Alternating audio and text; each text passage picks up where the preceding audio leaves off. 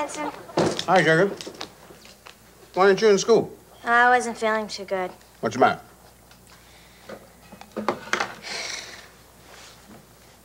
Benson, do you think I'm beautiful? Sure.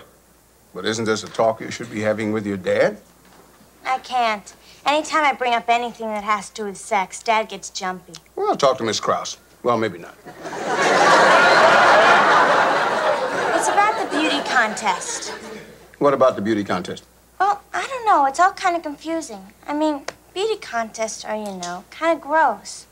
But I think it would be neat to be Miss America. Yeah, well, I know what you mean, Katie. A lot of people think that beauty pageants are stupid. Don't you? Not really. I think it's a chance for those girls to get a college scholarship, maybe get a career started. I don't think people have a right to question their motives. Then how come people are always putting them down? I don't know. I don't have all the answers.